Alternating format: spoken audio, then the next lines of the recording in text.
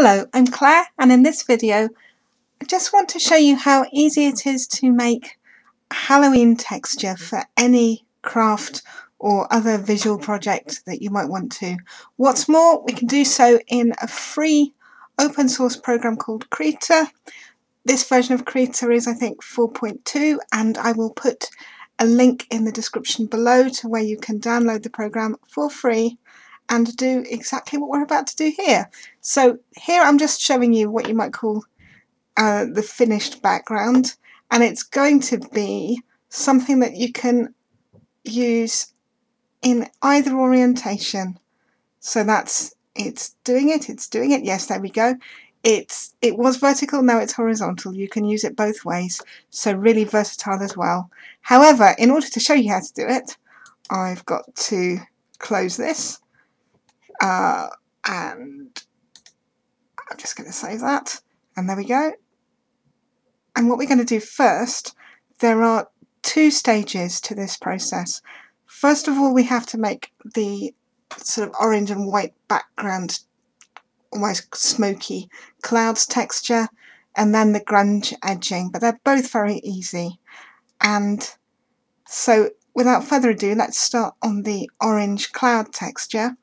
I'm clicking on New File, and for this we want to make quite a small file. Now I always make these texture files too big. I kind of forget that they don't need to be that big.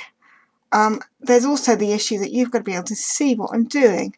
So 6 by 6 inches, it's probably going to tell me it's too big, but it can work all of that out, so don't worry. I'm just making a nice square from which we can do the orange and white texture. Now the orange and white texture will in fact, I'm just going down here to reduce the size of the square here. What we've got here is a plain white square. Couldn't be plainer, okay? And the thing with Krita, never work on the first layer because you won't be able to separate what you do very easily if you do. Easy though to create another one, you just click on the plus sign here, and we're about to make a texture.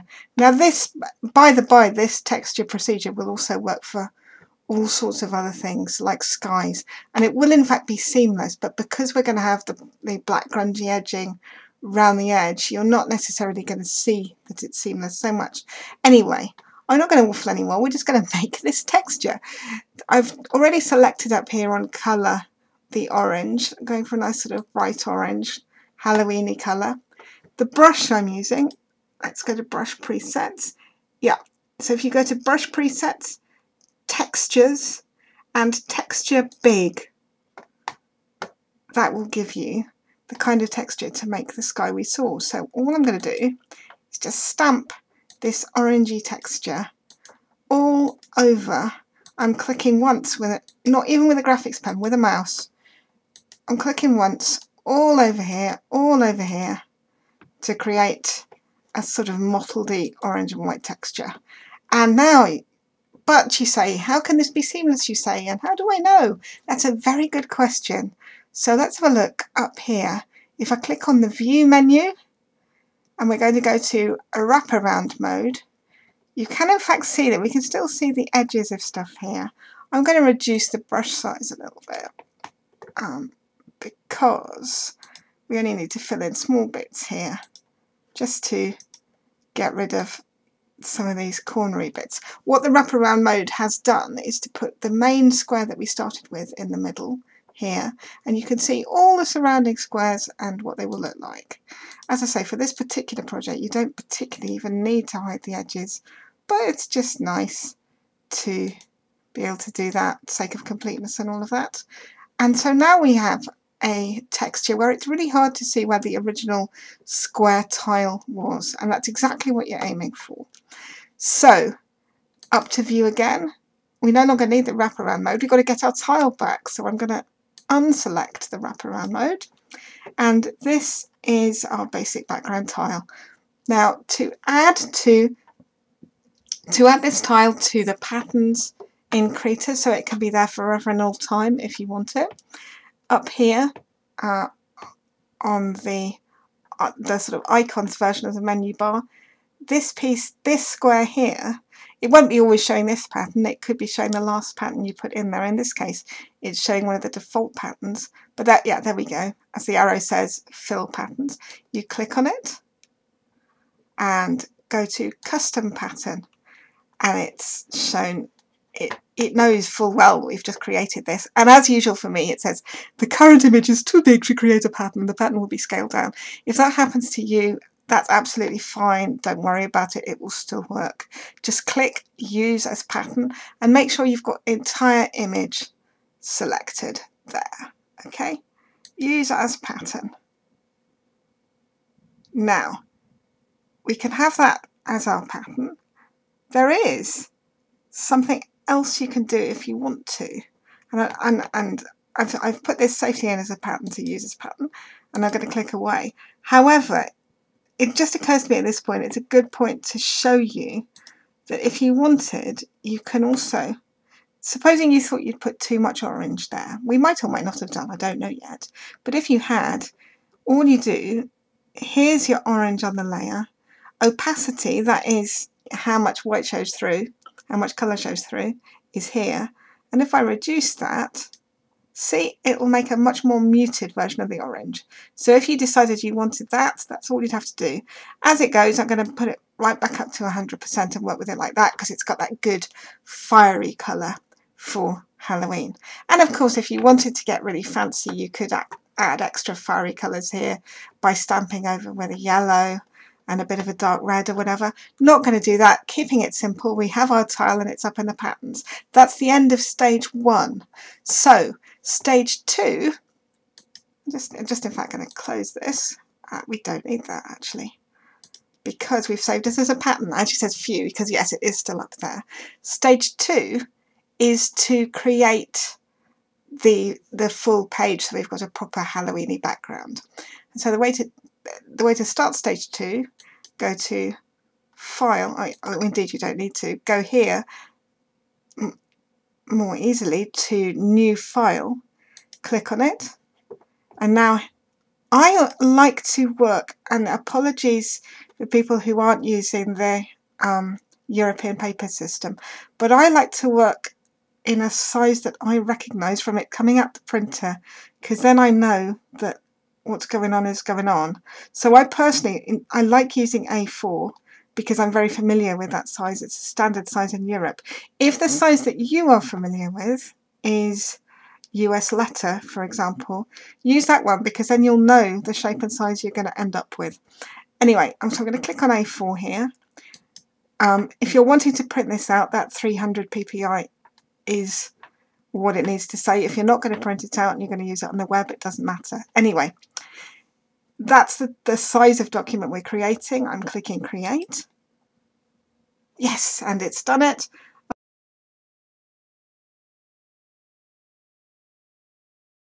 And so here we have the A4 file. Now here's the background again, not as a matter of good practice, I'm not going to use that layer. I'm going to create another one, and we want to fill it with pattern. Now up here, the pattern we just created is safely stowed. So I'm going to click on edit, and I'm going to click on fill with pattern, and it automatically goes to the last pattern created, which is this, the one we've just done, the orange smoke, which is exactly what you want. If that wasn't the case, then you'd have to go to wherever the pattern was hanging out and select another one. But we don't have to worry about that because our custom one is there. So the basic background of our document is done, and now we just need to add the grungy edging, which is both easy and fun. Watch this. New layer, changing my colour to black, changing my brush to texture crackles. By the way, this is only using 2 brushes. The texture brush we used for the last one and this crackly one, they both come with, or they came with my version of Krita. I didn't add them, I didn't get them from anywhere. They're just there, so they're just there for you to use too. Texture crackles. And let's see what the largest size of brush size is up here. Let's see what that does. All I'm going to do is stamp this around the side. Again, using a mouse. You don't need a graphics pen. I'm just going click once, click, click. I clicked over it because I couldn't resist it, but let's try and do one layer and see what one layer looks like. And don't be too uniform about it. This is quite grungy. See how it gives that lovely smoky or branchy look of things coming off here, getting some good grunge. Just a bit random as you dare. And some of them can stick out more and some of them can stick out less. So they're like branches on a really gnarled and perhaps scary tree. How can a tree be scary? But you know, it looks like it's pointing fingers into the sky. Very Halloween-y. Anyway, I'm going to go around again just to make it a bit blacker, darker, grungier. You, of course, can stop wherever feels good to you with this, however dark or not dark you want it to be. And I'm just going to keep clicking around here. Click, click, click, single clicks. I'm on a Windows machine, so I'm using just a left mouse click. I think it's even, I don't use Macs very much. It's an even simpler click, I believe. It's just the simplest click you can do all the way around here and just adding in some extra bits. Now, got to be a bit careful, but I've discovered from doing this before, you've got to be a bit careful on the corners because things can look a bit lopsided. But that looks good from this angle. But remember we swizzled it around before. Let's swizzle it around again and see what it looks like if you were to use it horizontally in a project. Clicking on image and rotate. And well, it doesn't really matter which way it rotates, I guess, because either way. That's pretty good. I'm happy with that. If you weren't happy with that, it would be very easy to go to the erasers here. We're going to brush presets and now erasers. I recommend the soft brush or the small brush if you just want to make small changes. And of course, if you wanted to have tinier pieces of grunge, you could also change the size of the erasers and the grunge brush up here. So there's loads you could do. But if you are happy with that like that, then there's very little else to do. An extra flourish, if you want to, not required, but if you want to, is if you click on this layer 2 here, and you might want to change the way in which it blends with this orange layer beneath it, the way in which the grunge sort of shows up against the orange. That's quite fancy. If you really want to do that with a blend mode, the blend modes in Krita are up here, and instead of being normal, I will admit this is one I did earlier, and in the darken menu, which doesn't appropriate for Halloween, easy burn also sounds pretty appropriate for Halloween, but if you tick that, it just makes it stand out very slightly more against the orange. No need to do that particularly. The final thing to get this out and into the world in the way you want, obviously you've got to save it. Now, Krita has its own sort of proprietary format in which it, actually not proprietary, but its own special format in which it saves files. And you probably want to save it as a Krita. I apologise if I'm calling it Krita when it should be Krita, or Krita when it should be Krita. People seem to pronounce this word Krita here in all sorts of ways. If anybody knows what's definitive, please do let me know. Anyway, a Krita document will give you access to all the different layers, all the different pieces that you need, anytime you want to. So it's a sensible thing to do to save it like this. I already have one here from the one that I practiced with, so I'm not going to save it, but if you were to, you'd save it like that. Now, that's all well and good, you might say, but it doesn't give me a PNG or a JPEG that I can use for my projects. Absolutely not. And in order to get a JPEG that you'd use in normal graphics projects, you go File again, but you go Export, and it gives you a dizzying array of formats to which you can export, one of which is good old JPEG. If in doubt, JPEG for this, it should print well, would look good. So I'm